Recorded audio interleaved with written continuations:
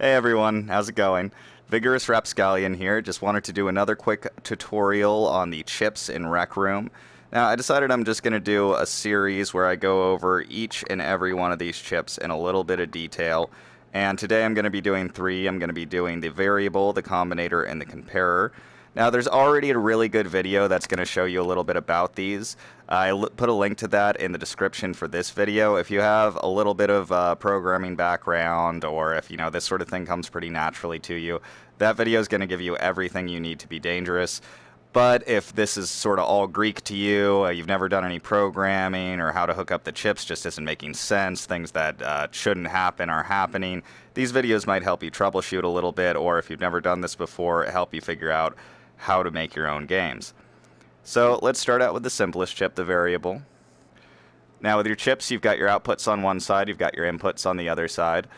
This one has no inputs, it's just got 3 nodes on the output side here. Now a useful thing when you're trying to figure out what chips do is to grab the connector tool and you take a look at each of the nodes. So it looks like these all are a possible integer value. So let's take a look at the settings. There's no input, so that's probably where we're going to change them, and there you go.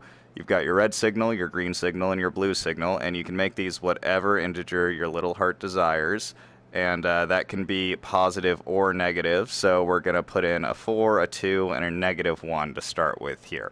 Now, this chip is going to do a constant output of whatever value is coming out of the corresponding node. So that's not just going to be a pulse of a 4, that's going to be a continuous 4.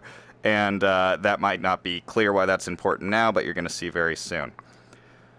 So of course there's not really a lot we can do with 3 numbers that can't interact in any way, so let's start making things a little more interesting. Let's throw a combinator chip into the mix.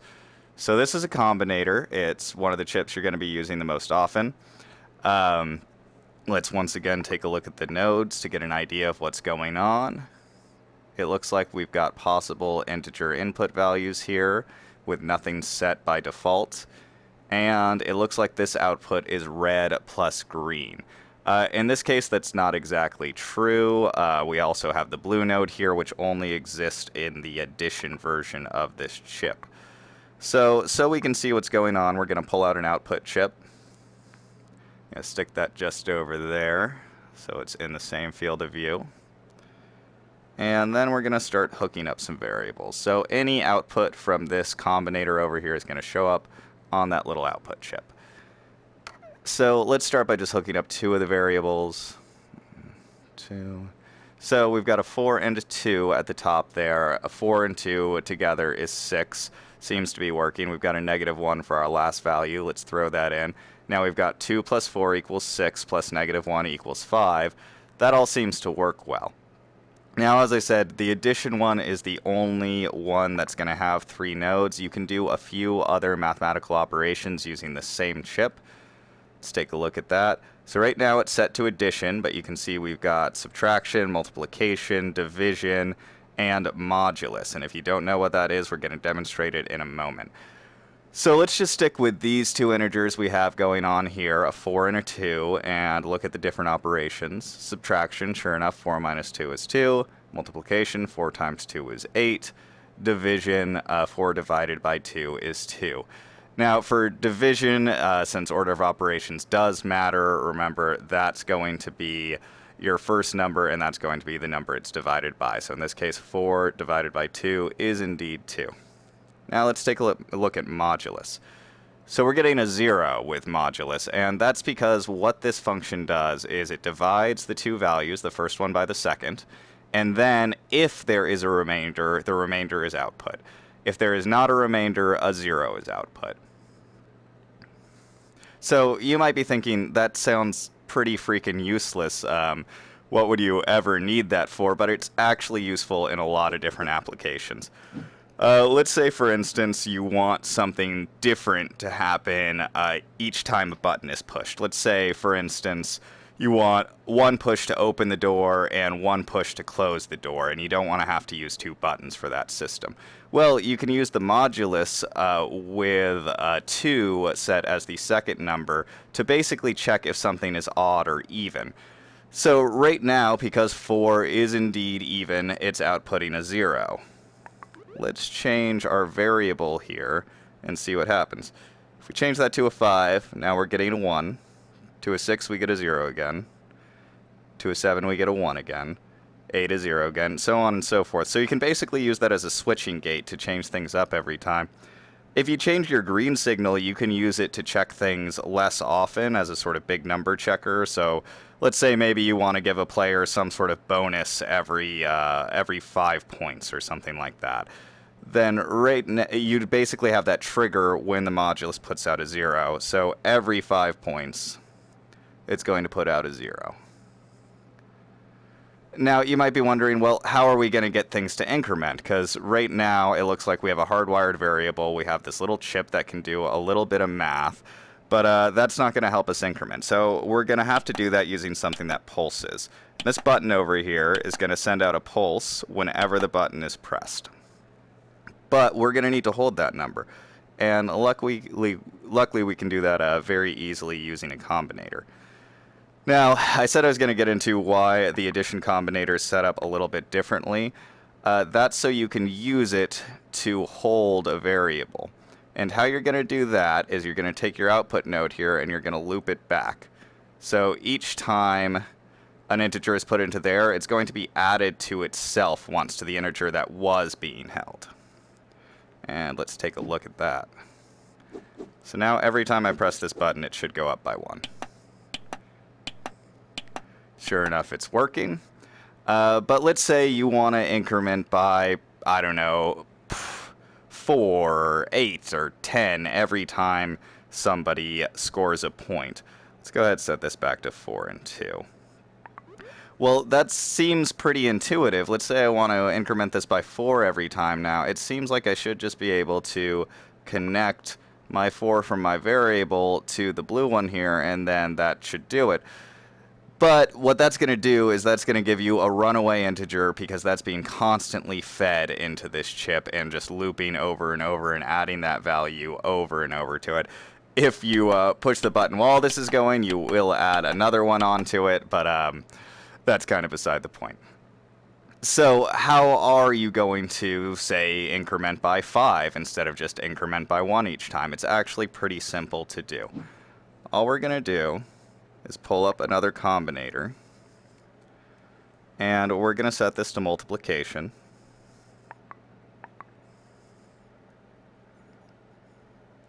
There we are. And now we're just going to take this pulse from here and put it into our multiplication function instead. And then we're going to take the value that we want to increment every time, in this case a 4, and we're going to make that our other variable. It doesn't matter which one you make which. So let's connect that up and make sure it works. Now each time I press this, it should go up by 4. And that does appear to be working. Alright, so the last chip we're going to talk about is the comparer chip. And that does exactly what it sounds like. It's going to compare two values. Let's get it in front of us and take a look. Grab our connector tool, and it looks like we've got a left side and a right side. Now, it's probably going to correspond to the left side and the right side of the equation. Right now that doesn't matter because we've got an equals sign in there, but you do have other options. You can do not equals where it also wouldn't matter, or you've got a bunch of less than, greater than, or equal to, less than or equal to signs. So you can set it to that. In this case, it doesn't matter what integer you have coming in, but of course it is going to matter if you have this set to anything besides equal or not equal to. So one simple use for this would be to say check if somebody has won a game. So you'd want to compare that against a hard set value.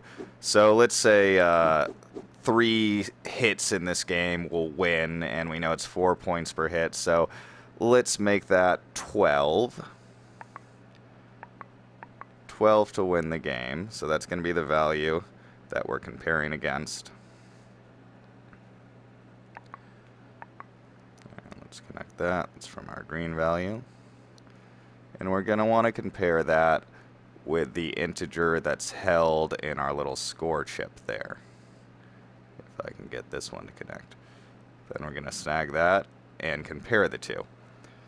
So we're going to want to look at our output so we can see what's happening with our comparer chip there.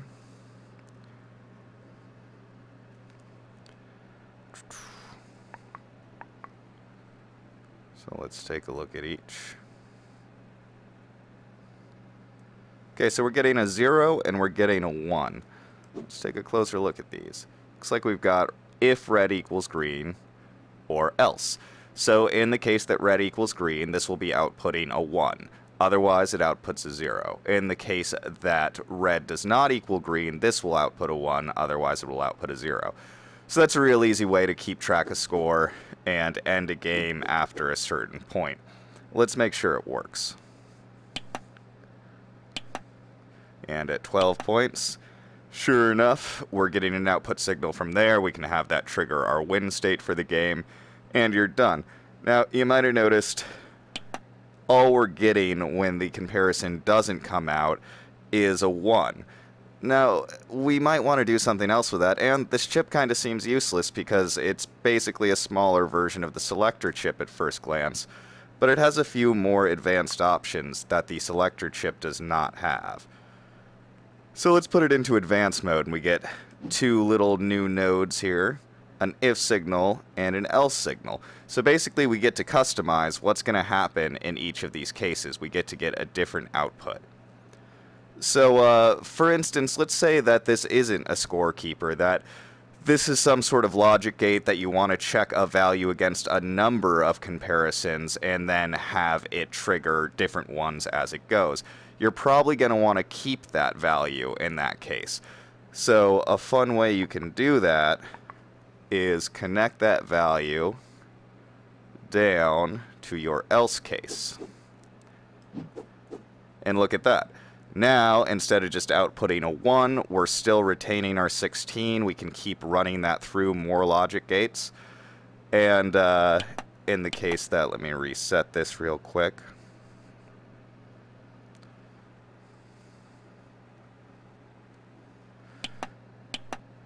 And in the, oh, forgot to take the reset off. That's not going to do anything. There we go.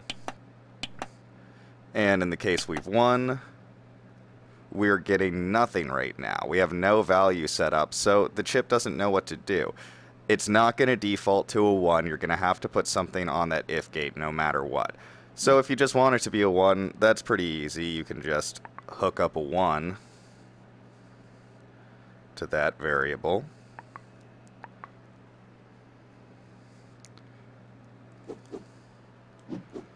And look, now we're getting a 1, or you can set it to whatever might be most convenient for your setup. So that's pretty much all you need to know about comparison chips, combinator chips, and variables. I'm going to be making a video where I set up a quick little game using just these chips, and I'll be posting that later today after I get back from work. So if that sort of demonstration works better for you, you might want to check that out. Thanks again for watching. Have a good day.